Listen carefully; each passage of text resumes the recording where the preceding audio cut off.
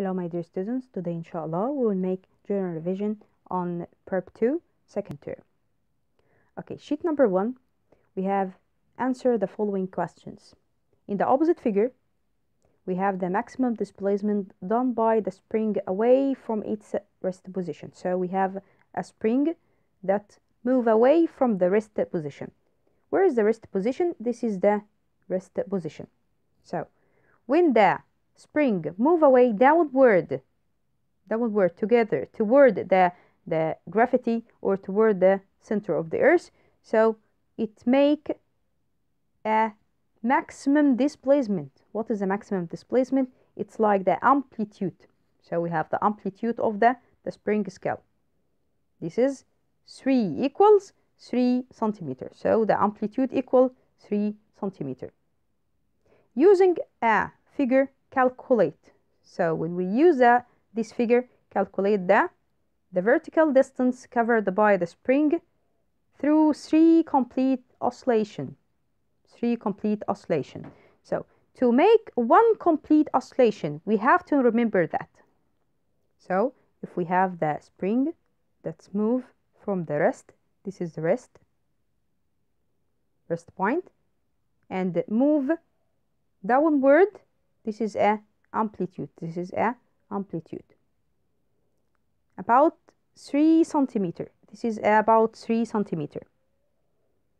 What about the complete oscillation? The complete oscillation equal the 1 complete equal 4 from the amplitude. 4 from the amplitude. So we have amplitude as 3 centimeter times 4, so we have 12 centimeter. 12 centimeter. So the complete oscillation of the spring scale equals 12 centimeter. But what about 3 complete? 3 complete. The 3 complete equals 3 times the 1 complete oscillation. So we have the 12 for 1 complete. So 3 times 12 equal 36. 36 for the 3 complete oscillation. So the choose will be 36. 36.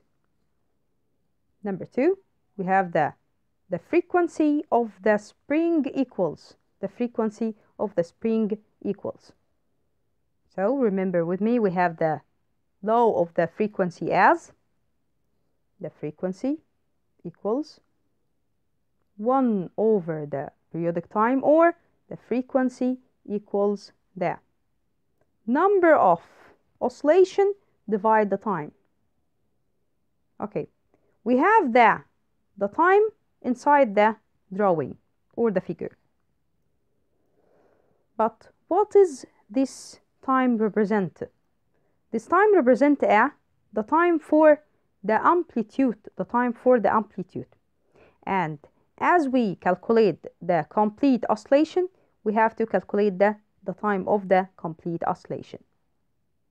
So the time for complete one, it's named by the periodic time. So the periodic time is capital T equals 4 from the amplitude, for the time of the amplitude. So it's equal 4 times 0.1. 4 times 0.1. So the periodic time for complete 1 oscillation equal 4 from the time of amplitude. 4 from the time of the amplitude. 0.4 second. So the time or the periodic time for complete oscillation equal 0.4. Okay, so we have the frequency equal the number of complete oscillation divide the time. So if we choose 1 complete, divide 0.4, so it will produce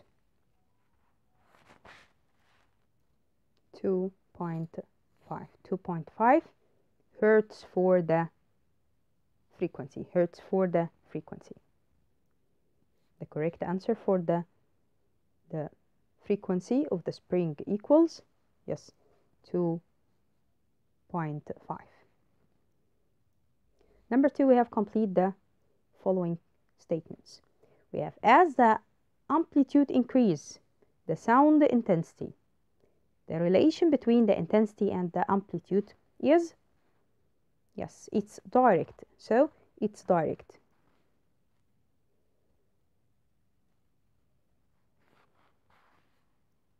Number 2, the sound intensity at a certain point is dots proportional to the square of distance. So the relation between the distance, square of distance, or distance square, and the intensity is, yes, inversely. So it's inversely too. And between the intensity and the square amplitude, again, between the intensity and the square amplitude is direct proportional to. So the first question will be inversely, and the second will be direct again. Okay. Number 3, we have the maximum displacement made by the oscillating body is, yes, it's amplitude. So we have the amplitude. Number 4, the human can, again, the ear can differentiate or hear the sounds of the frequency ranged between. Okay, this is a sonic waves. The sonic waves ranged between 20 hertz to 20,000 or 20 kilohertz. Number 5, the sound frequency is measured in a unit called by the frequency by the hertz, or kilohertz, of course. While the sound intensity measured in, yes, the sound intensity by the decibel unit. Okay, number 6, the sound intensity is, this is the definition for the sound intensity. It's the sound property that differentiate between the strong or weak sounds. Again, the sound intensity is the property of the sound can differentiate between the sound, this is strong or weak sounds. While the sound pitch is the property of the sound can be differentiated between the sound, this is a sharp or harsh sound. Okay, give reason. When we see the lighting before hearing the sender, so we see the lighting before hearing the sender. This is by the velocity of each of them. So the velocity of the light is more than the velocity of the sound or the thunder. One more time, we will write that due to the light as, yes, the light is electromagnetic. So the light electromagnetic waves is more velocity than the sound mechanical waves. Okay, number 2, the usage of the ultrasonic waves in the milk sterilization. So we use the ultrasonic waves to sterilize the milks. Okay, to kill the bacteria and stop activate of the viruses or the reproductive or the virus.